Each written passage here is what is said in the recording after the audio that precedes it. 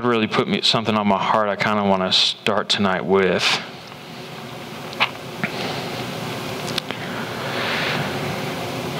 And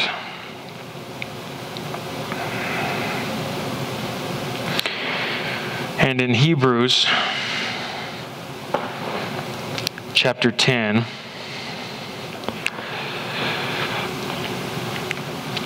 verse 24, I want to read this to y'all.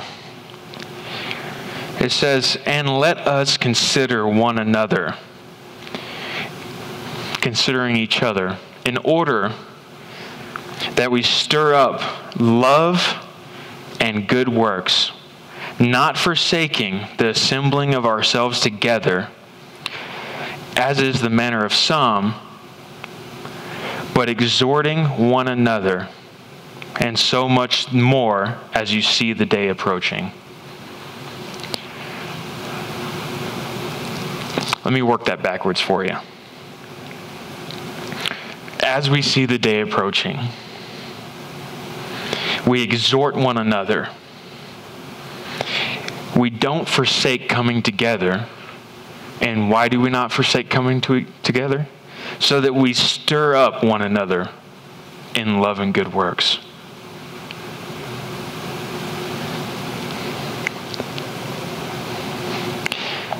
That's the purpose of us coming together. It's not just to, listen to a couple songs together and listen to somebody talk. It's really about stirring up each other. Stirring each other up in love and good works.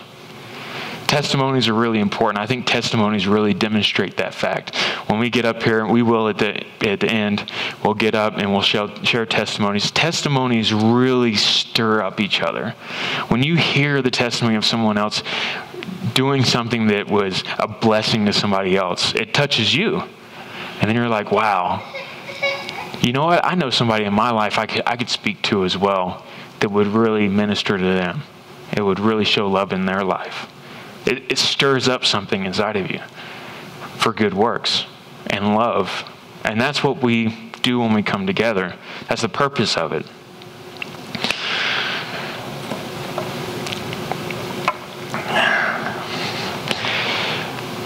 Tonight, because I just found out a few days ago that I was going to be speaking tonight. And so I started praying to God and asking, what does He want me to talk about tonight? What does He want me to minister to y'all about? And a couple of different things came up. When you're listening, when you're praying and fellowshipping with God and you're listening, God speaks to you, to me, most of the time in a still, quiet voice. And that still, quiet voice is an internal voice, and it may sound just like you, because it's an inner ear, not an outer ear. So when you hear something audible from outside, you actually register it differently than when you hear it internally. So when I'm speaking to you right now, I hear my voice a certain way. But when I've heard myself on recording, it's like, I sound like that? So your inner ear is different than your outer ear. So when your inner ear, when God speaks to you, you hear it inside. It's the same voice. He speaks to you through your spirit man. And when He speaks to you through your spirit, you hear it in the spirit. And a lot of times for me, it's, I'll hear God speak to me, and then I'll try to reason it out. Well, I know what I need to talk about, or when you're going to speak to somebody else, and you're like, oh yeah, Lord, lead my words, and you pray this, Lord, lead my words as I speak to this person. And you walk up and you start speaking, and then you start thinking, oh yeah, this is what I need to say, or this is how I need to say it. Well, now you're trying to reason in it. You're trying to reason in that, and a lot of times you can start to work God out of the equation. And so a lot of that was happening this week, or a few days ago, as I heard, and I started praying, and I was like, you know what? God, just speak to me and use me. Give me a couple scriptures I can talk about. So I have a couple scriptures tonight that I want to talk to y'all about. And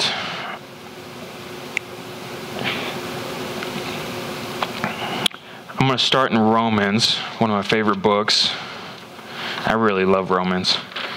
Romans set me free. So when I was on my spiritual walk of making the decision in my life that I was like, you know what? I'm done living for myself. I'm done with this lifestyle. I'm done with all this that's going on in my life. I'm going to start living for you, God. I'm going to start walking this out. And so I read through the Gospels so I could find out an imitation of Christ in my life. Because that's what we're doing. We're supposed to be imitators of Christ. And so when I read through the Gospels, and, I grew up with the Gospels, and, a lot of stuff was sticking out to me, and God was really ministering to me about what it looks like to be a Christian, what that looks like to be Christ-like. So I was running through the Gospels, and the Lord was ministering to me. When I got to, and I read through Acts, the wonderful things the Holy Spirit was doing and moving, and the baptism of the Holy Spirit. And I just really opened myself up to the Holy Spirit to start using me.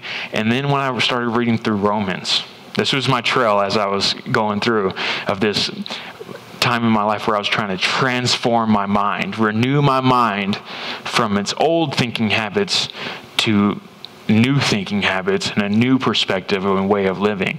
And so when I was going through that, I made it to Romans, and Romans really just, it's the butcher shop when it comes to the carnality of our mind and who we are, and dying to self, and turning your mind shift from a carnal way of thinking to a spiritual way of thinking. Romans is just really was what did it for me when I really started saying, you know what, this is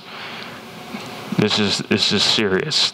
I need to focus. I need to, when I was reading through, chapter 8 and 12, and I'm going to start today in chapter 2. I'm going to read through this, and then I'm going to go back over a couple things. Romans chapter 2, it says, "Therefore, you are inexcusable, O man, whoever you are who judge, for in whatever you judge, another you condemn yourself. For you who judge practice the same things. But we know that the judgment of God is according to truth against those who practice such things. And do you think, O man, think this, O man, you who judge those practicing such things and do the same, that you will escape the judgment of God? Or do you despise the riches of his goodness, forbearance, and long-suffering, not knowing that the goodness of God leads you to repentance? But in accordance with your hardness and your impotent heart, you are treasuring up for yourself wrath in the day of wrath and revelation of the righteous judgment of God, who will render to each one according to his deeds. Eternal life to those who patient continuance in doing good seek glory, honor, and immortality. But to those who are self-seeking and do not obey the truth, but obey unrighteousness, indignation and wrath, tribulation and anguish, and on every soul of man who does evil, and of the Jews first, and also the Greek, Gentiles, or the rest of us. But glory, honor, peace to everyone who works what is good, to the Jew first and also to the Gentile. For there is no partiality with God." Man, that can seem a little harsh, like a hard pill to swallow. When you read through that, it's almost like it's trying to get a gut punch in there. But really, it's freedom. So Where does the gut punch come from? The gut punch comes from a self-focus. A self-focus. When you're focused on yourself, you can feel like, oh, well. But when you turn that around and say, you know what, I'm God-focused. Well, when you're God-focused and you read it God-focused, what does it say then? Well, that's freedom in there. It says when you judge somebody, but then you're judging them for the same things you're doing, do you think that's okay? Or you think that's, it's no big deal? Well, I'm at least better than so-and-so. There's a scripture that says not to compare ourselves among ourselves. It's unwise. But a lot of times that's where we find justification in our actions, justification in our judgment of others, is by comparing ourselves among ourselves. That's how you reach those standards of judgment. It says, man, I really love this.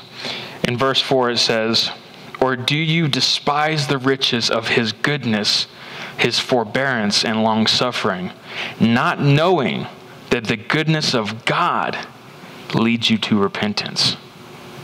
It's the goodness of God that leads men to repentance, not judgment, not condemnation.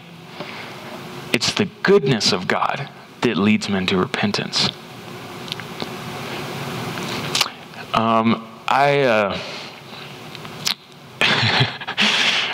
had some friends of mine that were fire and brimstone type of preachers, and I believe there's a place for that.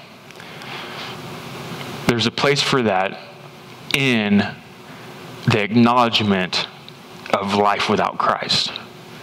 But then life with Christ is without judgment, because Christ took the judgment for us so that we could live a life free from condemnation. And it's that goodness of having a life full of his joy, his peace, his love, of kindness. That's what brings people into the kingdom of God. It's when you, like Jesus said, it's by those that love that you'll know. Those that love, you'll know they're my disciples. Because it's goodness that really touches people's heart. Because people live in a world full of judgment, condemnation.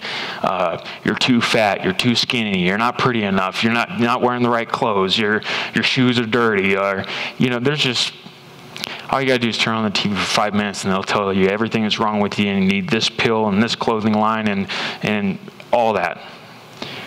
Plenty of judgment there. But it's actually when you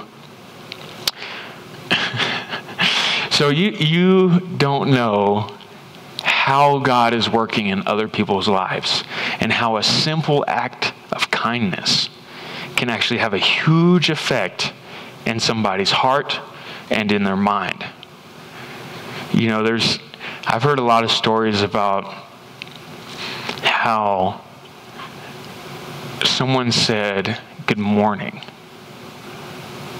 to someone that needed to hear a kind word, and it touched them deep. I had a friend actually that I was talking to my wife on the phone, and he was overhearing me talk, and I was cutting jokes and stuff, and he said, and I got off the phone and I said, I just want you to know, I was just kidding with my wife, I don't really slap her upside the head. And he's like, oh, no, I know. And this is a non-believer. He said, I actually, one of the first things I noticed was your unconditional love for your wife. And it hit me, because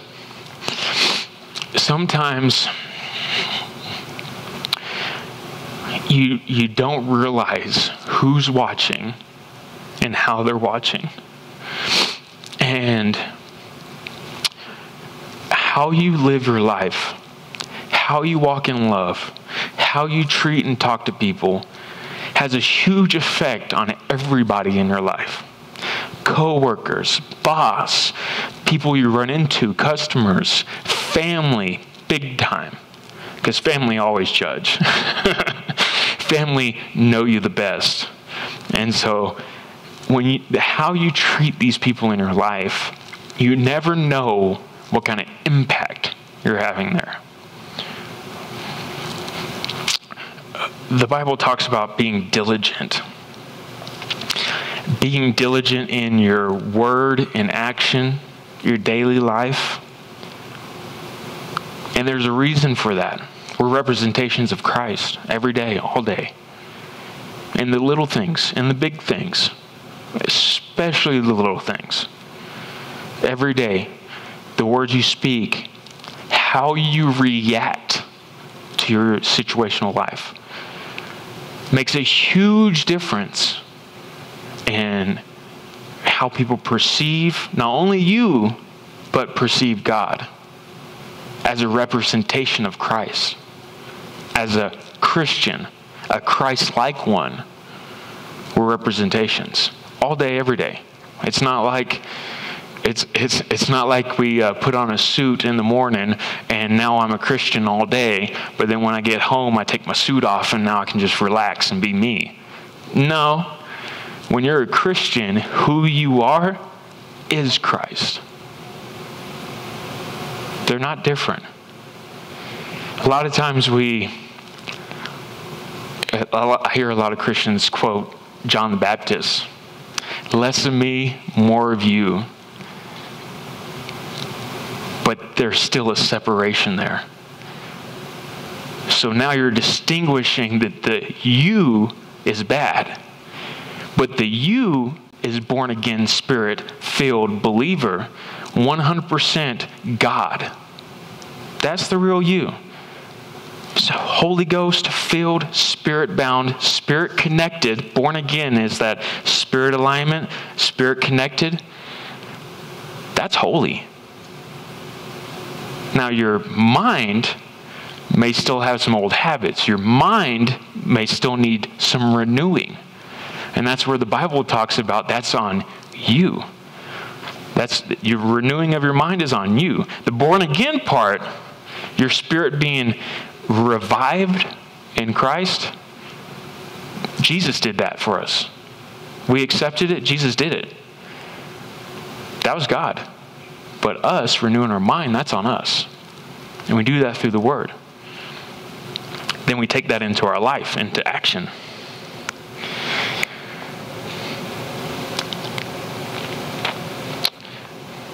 I'm going to take you on down here to the last verse I read. In verse 11, it says, after he gets done going through this, and then talks about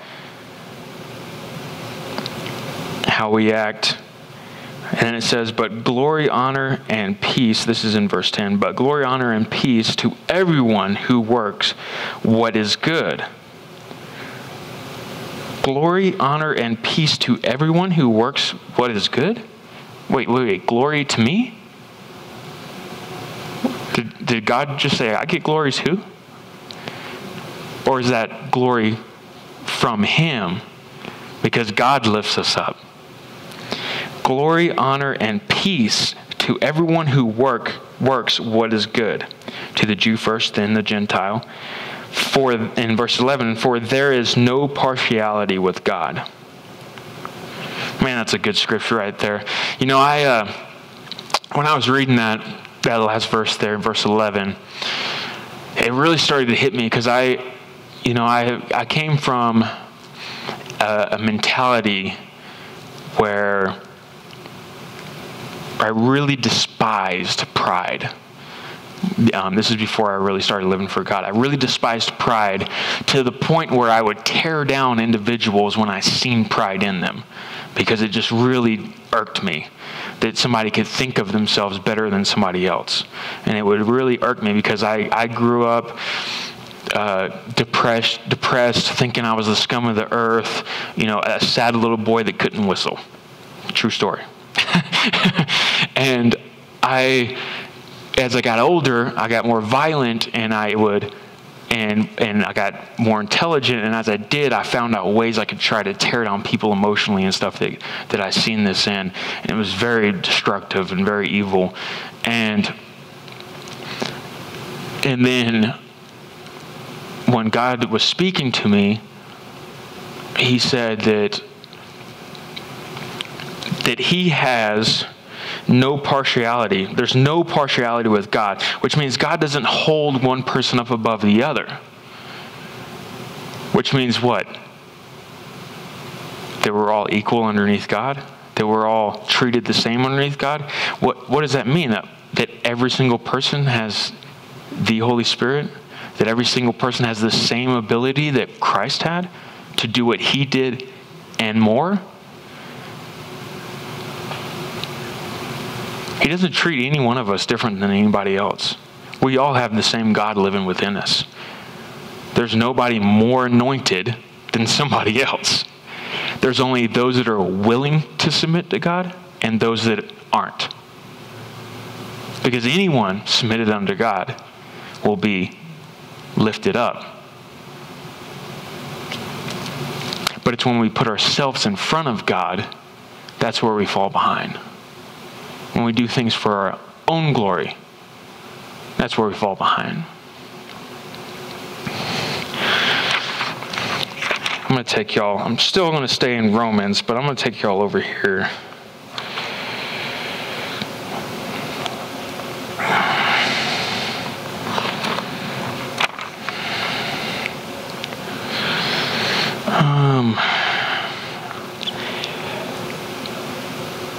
Man, that's so good. When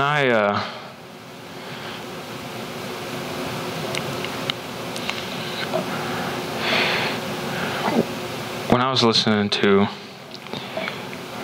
the Holy Spirit speak to me and really start ministering to me, I really enjoy just opening up, kind of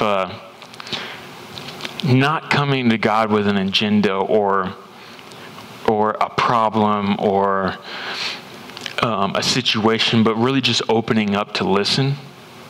Just praying, saying, God, speak to me through your word, opening up the word, scriptures just start coming. Then I start digging in, looking around. God reveals stuff to me, then brings me somewhere else or puts something else on my heart. And it's really like an adventure almost.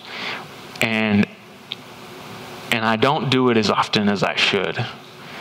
And I think we all could say that. We're all, man, I need to spend more time in the Word, or man, I need to spend more time with God. We're always there, and it's like, man, every time I start, I get hungry again. And it's like, man, that fire starts to cook up inside, and it's like, man, that's that bonding time. That's that relationship when the Holy Spirit's really working on your heart. You're starting to think about it, and you're not. And then what you do is as you start to meditate on that, then you turn around and put it into action. And that's when it solidifies in your life of taking the word, not just being a hearer, but being a doer also. And you put it into action, and then it solidifies it in your mind. And you start to build those new pathways, build those new strongholds in your life. And it's those little steps by steps that really start to move you forward in that life change, in that no longer being subjective to your environment, but actually being an influence and a changer in your environment. There was two main types of learning back in the day. There was the Greek way of learning. There was the Hebrew way of learning. The Greek way of learning was, You sit in a big group of people, you listen to one guy talk, and he talks and talks and talks, and you listen and listen and listen. Then you listen to somebody else talk, and then you just sit there and you listen and listen. And then if you can talk as much as you heard somebody else talk, that means you're wise. The Hebrew way of learning was that you receive, then you do. Then you receive, then you do. What this does is it solidifies it into an action, not just a mental prowess. There's lots of people that know the word and they can use mental prowess to justify, condemn, or exalt themselves. But it's really when you take the word, you read, then you do. You read, then you do, and when you're walking that out, you start to see a difference in the way that you speak to people, in the way that you walk out your life. You start to see a difference in your perspective.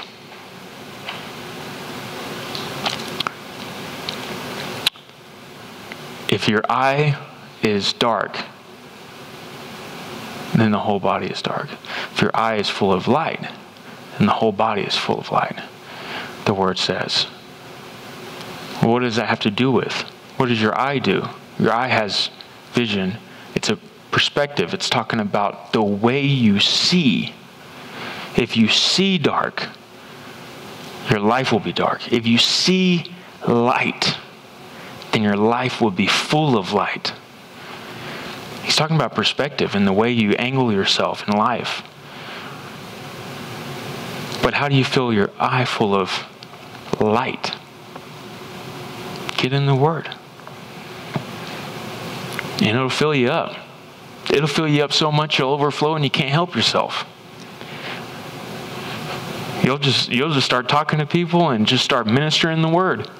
And it doesn't have to be these and thous. This is my life. This is the way I live it. This is what I went through. This is how I handled it. And it's through situations like that you really minister to people. Because then it's not just words. It's action. It's a lifestyle.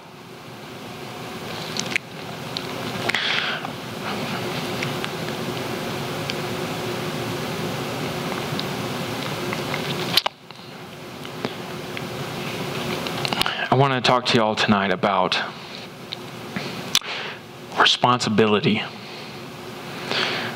I have here, this is a definition of responsibility. It's a noun. The state or fact of having a duty to deal with something or of having control over someone. A state or fact of being accountable or to blame for something. The opportunity or ability to act independently or make decisions without authorization. Responsibility is the fact that you have the ability to make a choice and that choice is yours. So what does that mean? What does that look like? So we live in a world today, in this world that we live in, that we're pushing this idea that we are no longer responsible for our actions. That our environment causes us to behave or do something a certain way, and it's not our fault that we did what we did, because it's our environment that has caused this fiasco. But the truth is that nobody is responsible for your actions but you. Now, what does that mean? That means that when somebody says something or does something to you, you don't react, you act. So a react is a response or an offense to that action. But when you act, your advancement forward isn't based on what just happened. What does that mean? That means when somebody says something or behaves a certain way to you, You don't respond in anger, but you act in love.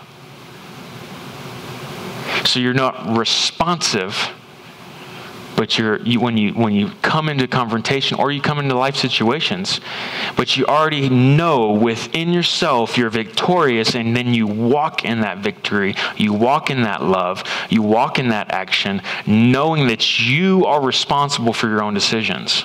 They're not based on other people. They're not based on situations. They're not based on what anybody says or how anybody acts, cutting you off in traffic, or how you open the door for somebody and they don't say anything to you and you walk right past. You're like, well, that was rude. Well, did you open the door for them or did you open the door for yourself? Because if you open the door for them, they got through the door. You should be happy for them. If you open the door for yourself, now you're expecting gratitude. You're expecting someone else to respond a certain way.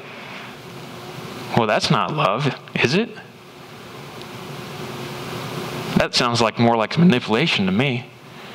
When you're doing stuff to get people to do something else. If you're doing stuff to get other people to do something else, that sounds like manipulation. It's a good self-look at yourself to see how you're behaving. Because I tell you what, man, in this life, especially in this world we live in today, kindness is not very nice. People don't care about it. People don't respect it. People don't admire it. A lot of people look down on it. I've had a lady tell me that she doesn't need me to open the door for her. She's an independent woman. I'm like, yes, you are. Have a blessed day. Now, I could get offended at that. Be like, well, what about chivalry? What about respect for other people? But that's not what that is about. It's about loving people regardless of how they act, what they do, and being an example of that. Because I tell you what, I've had people in my life purposely be rude to me, purposely try to get me off my square, purposely try to attack me. And when you react in love, it's like water on a fire. It puts it out really quick. And a lot of people don't know how to react. And even if they stomp away, still mad, they will look back and say, wow, that person treated me with love when I know I was wrong. When I know I was being disrespectful, when I know I was being mean to them, and yet they still treated me with love. What has that person got? How are they so happy? It makes an impact on people. It really changes their mind, because people aren't used to love. People are used to acting a certain way and getting a certain response. But when you are Christ-like, a Christian, that Christ-like one, you walk in love, people feel that love in their life. It makes a huge impact. You know, I'm gonna get off course a little bit here. I'm gonna take y'all over.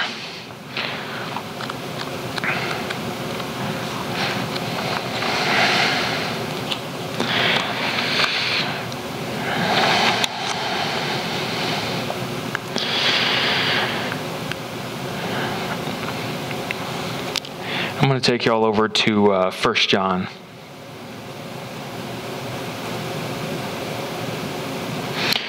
In 1 John chapter 4,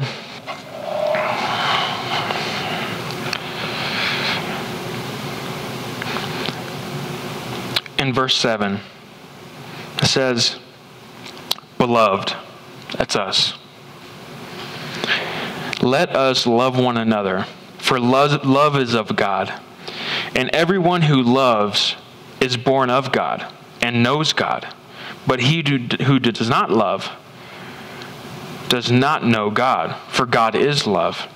In this, the love of God was manifested toward us, that God sent his only begotten Son into the world that we might live through him.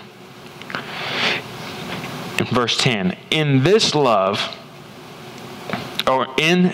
is love, not that we loved God, but that he loved us and sent his Son to be the propitiation for our sins. Beloved, if God so loved us, we also ought to love one another. I love that scripture. Absolutely love that scripture.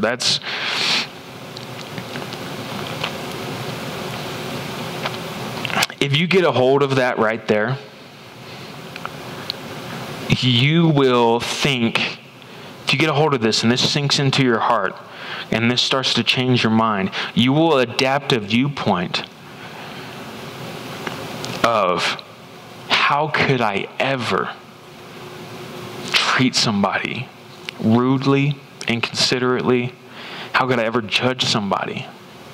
Knowing that while I was a sinner in my sin, despised, hated, on my way to hell, God loved me despite my flaws, despite everything that is wrong with me, the damnation that I deserve, despite all of that. He sent his only Son to die for me that I might live through him. Not just breathe air. Truly live connected with God. His life flowing through me. His joy, his peace, his comfort, his wisdom, his love, to be able to walk in that.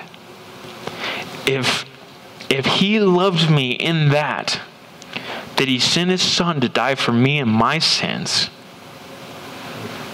he says in verse 11, beloved, if God so loved us, if he so loved you, we also ought to love one another.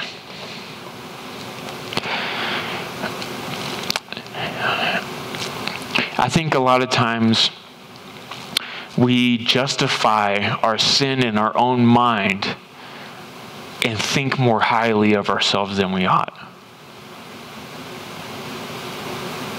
We start to compare, like I said earlier, compare ourselves among ourselves. This type of viewpoint is what puts us in a place to where we're able to actually look down at other people. But when you come to a viewpoint of, I'm submitted to God, and now I'm going to turn around with what the acknowledgement of the fact that God has forgiven me, God loves me, and he saved me from damnation. He saved me from the place that I was headed from birth. He saved me from that, despite my flaws, despite everything that was wrong with me. And he's given me the ability and the gift of his life within me to turn around and share that same life gifted to me with others. Wow. Wow.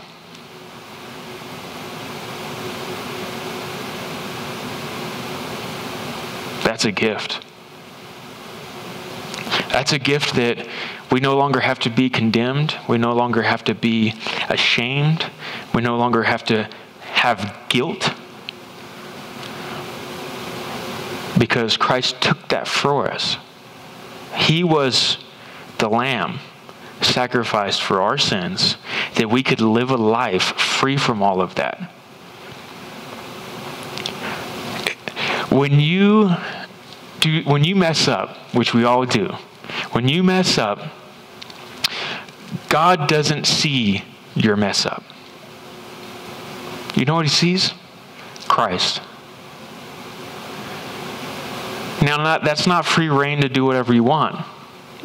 I can just do whatever I want. I'm still going to go to heaven. No, that's not it at all. The Bible has many scriptures that talk about that. It's the fact that you have been washed in his blood, forgiven, redeemed, set apart and lifted up, set in heavenly places with him as we are on earth. That's the stance we have. A lot of times we'll mess up. It's like, man, I shouldn't have done that. You know what? Next time I'm going to do better. But then what happens is we fall back and we say, man, I keep messing up. Man, I shouldn't have done that. That happened last week too. Am I ever going to change? Where's that at? That's not in love. That's not in redemption. That's condemnation. That's your self-talk pulling you out of the... It's not just, oh, it's no big deal. It's no big deal. Yeah, I do that all the time. It's no big deal. It's about a viewpoint. It's your eye. How you see yourself in Christ will determine your actions in life. The more you understand and know who you are in Christ, the more you will start to walk in alignment with God instead of hopping back and forth. Like, oh yeah, I'm doing good today. Oh, but I messed up this afternoon, but at least I did good this morning. Maybe I'll give it another shot tomorrow. No. That's still that separation. You're still looking at separation. It's no, I'm one with God. I walk with God. God is with me every day, all day, in all my decisions. It's not just when I'm at church. It's not just when I have nice clothes on and I'm talking to somebody and I got to put my Jesus face on. No, it's every day, all the time, in every action, in every thought that you bring into the obedience of Christ. It's every single one of those moments. It's not just when you have to put the Jesus face on. No, it's all the time. And it's definitely in your self-talk. It's definitely when you're talking to yourself, because nobody hears you more than you. You're always talking to yourself. You're always either affirming forward or discouraging backwards. And really, we should always be moving forward. We should always be being encouraged and affirmed in the Word to the point that overflows to other people. And we affirm and encourage in other people. Man.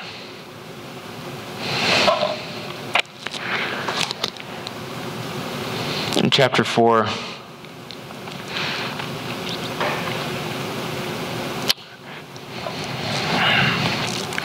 in verse 17, it says, love has been perfected.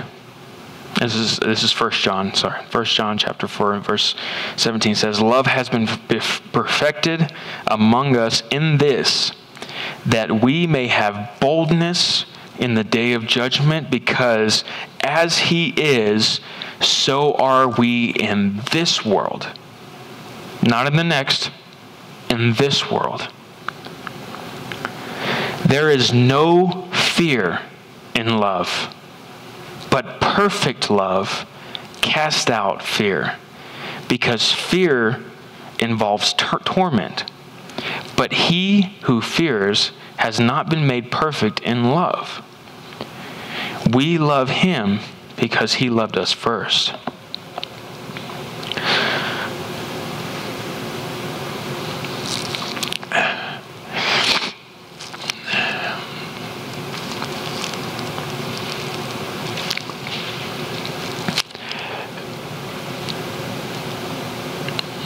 In the early books of the Bible, it says that a mind, well, actually, no, I believe that's David. It says a mind stayed on Christ has perfect peace. And the reason I brought that up is because a mind stayed on Christ will have perfect love.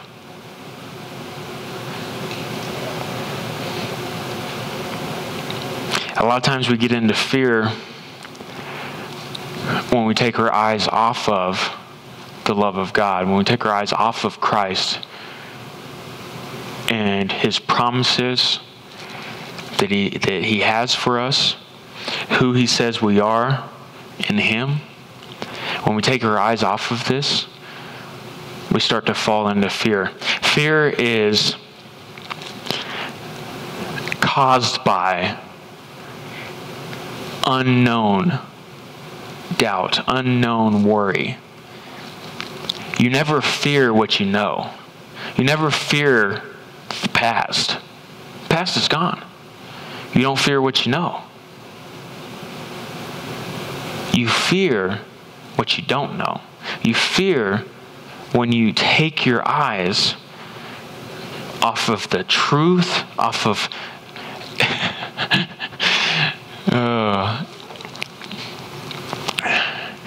you take your eyes off of the promises and off of what you know, and you start focusing on yourself and what you don't know and the possibilities of things that haven't even happened yet.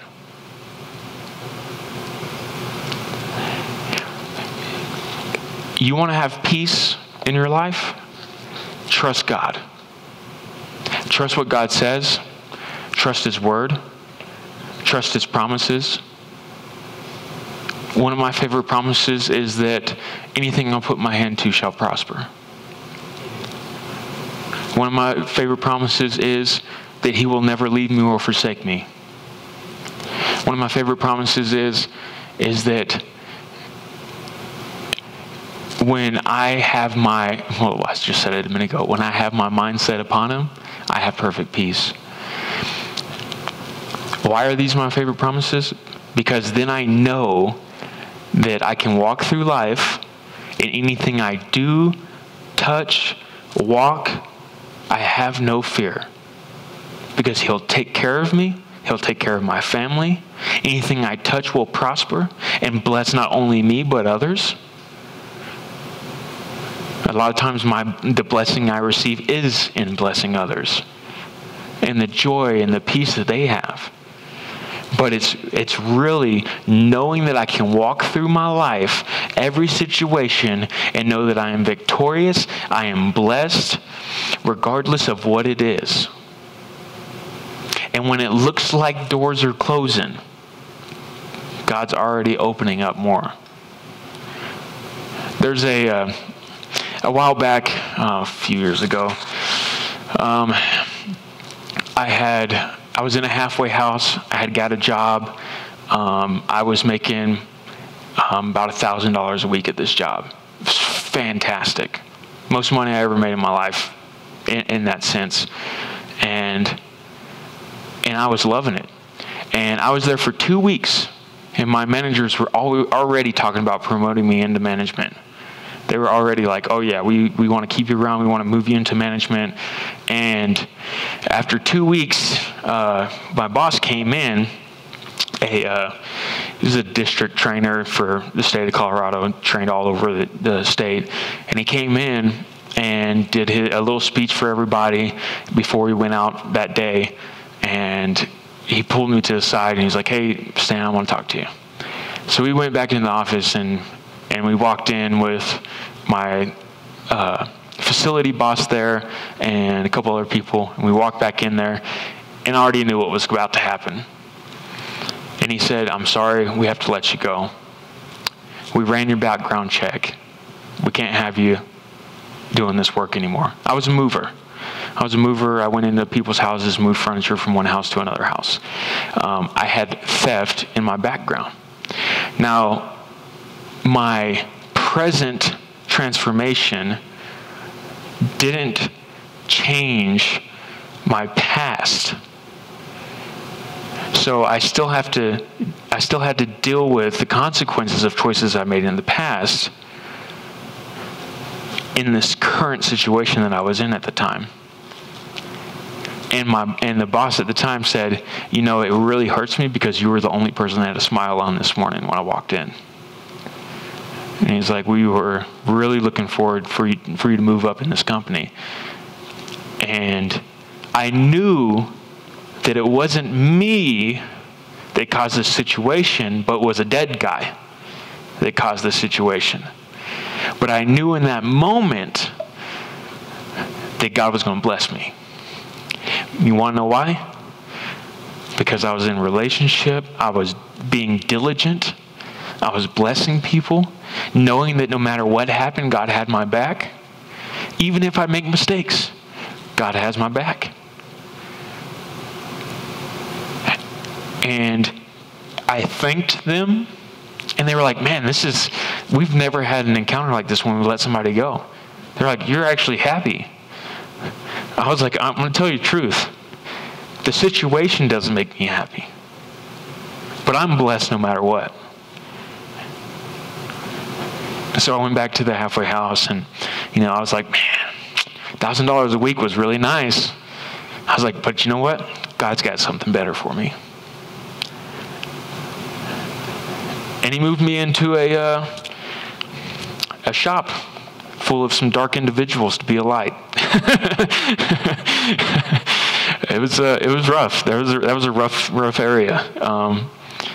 Mechanic shops they're not Christ-like, to say the least. But I tell you what, I had an amazing opportunity to be a light to some gentlemen, to bless people, and it was great.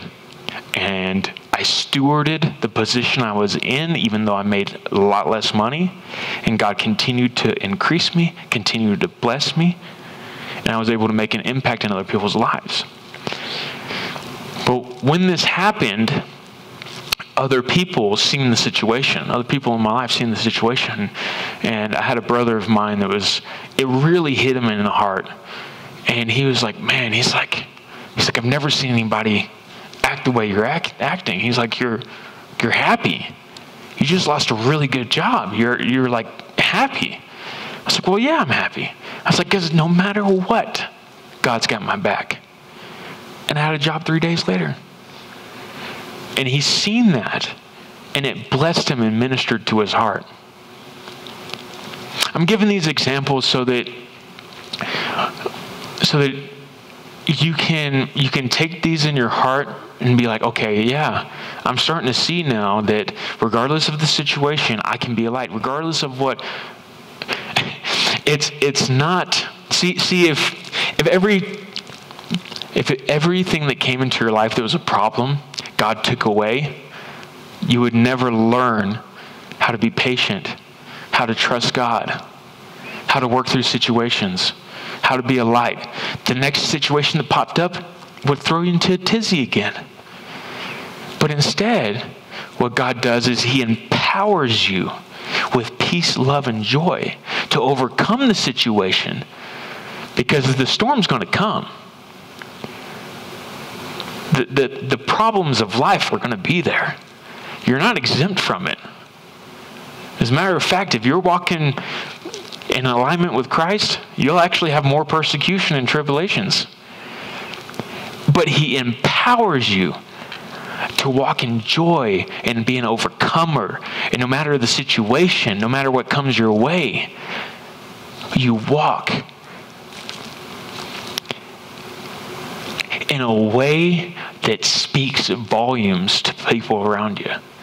They will look at you and say, what does this dude got? What does this woman have that makes her so happy? When I feel so miserable and my life sucks and she works the same job as me and she's happy, it really speaks. But what we do a lot of times is we have a issue that comes up, and the first thing we do is run to God to take it away. God, I just can't stand this person. They just keep coming at me. I need you to just really work on their heart. Lord, change them, because I just can't take this anymore. God, if you don't really work on their heart, they're going to be seeing you real soon. That's not it. You know what that is? That's an opportunity for you to walk in love, kill your flesh, and be an example of Christ. That's what that is. And as hard as it is sometimes,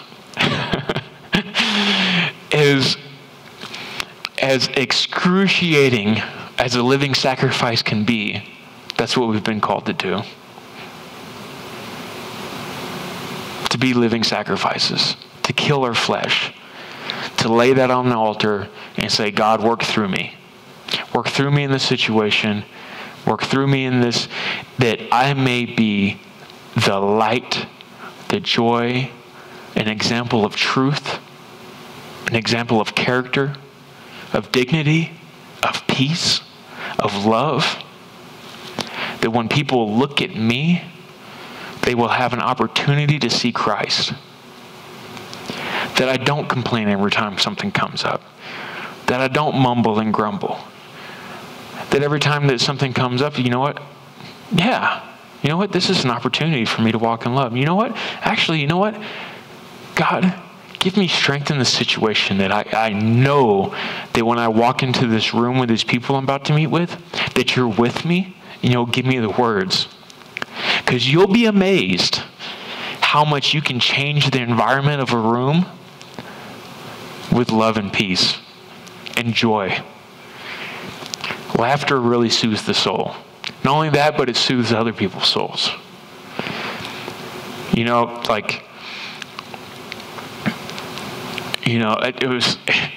I use it all the time with my wife. You can ask her. You know, when we talk or we get into discussions and where we're not agreeing, I try to make sure that no matter what, at the end of it, we're laughing together. That we walk away with our hearts and our minds soothed. We walk away in love. We're not holding on to something. We're not walking away from that situation and being like, well, you know, I can't believe she said that, or, you know, he really messed up this morning. He couldn't read my mind. So it's coming to an agreement of knowing that no matter what, we love each other. No matter what, because we're two different people and we're both hard-headed. So it really takes Jesus to work it out. And it's really the laughter and the peace of God that really just will mesh relationships. It will mesh you, not just in, you know, partnership, but also in your workplace. Joy and laughter really brings people together. It really is a soother of the soul. I got a few minutes left. When I first started a little bit ago, I was talking about stirring each other up in love and good works.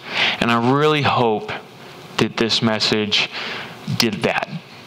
I really hope that this really made you kind of look at yourself and be like, Lord, I resonate with that. Like that's something either I need to let you take from me and I need to work on that or kill that, or it's, Lord, that really resonated with me. I want to do that. I want you to give me that perspective. I want you to work in my life in that way. I want to practice this in my life because it really is practice. Every little decision, every little thought, bringing that into captivity and obedience to Christ, that it's not easy. Transformation and renewal of the mind and being transformed is not easy. It's not a cakewalk. It's diligence. It's self-sacrifice. It's being God-focused, not self-focused. Testimonies. Where I'm going to close this out in prayer tonight. Dear Lord, thank you for this wonderful night. Thank you for bringing us together, that we could